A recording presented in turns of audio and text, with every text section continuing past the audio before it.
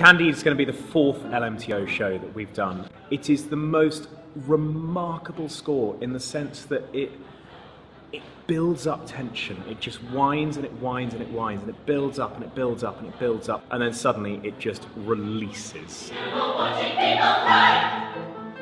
Candide goes on quite a journey through the show.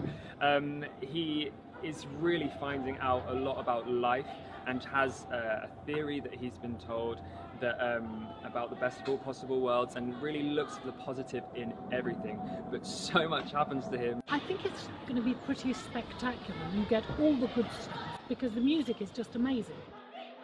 It's really exciting to be doing the full orchestrations as Bernstein intended, with our marvellous orchestra and a huge chorus. It's musicians who love musicals which make the LMTO sound.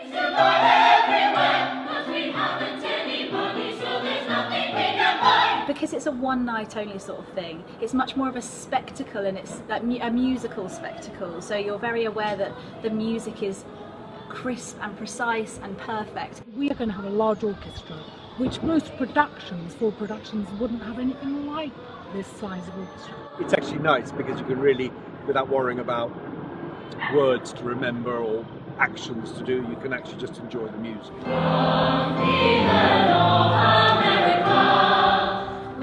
The chorus sound phenomenal, like even just hearing them for a little bit there, we were doing the finale, it sounds incredible. We're incredibly lucky with our chorus. It's 24 passionate individuals who love this music, and the sound when they come together, because they love it so much, is expansive and awesome.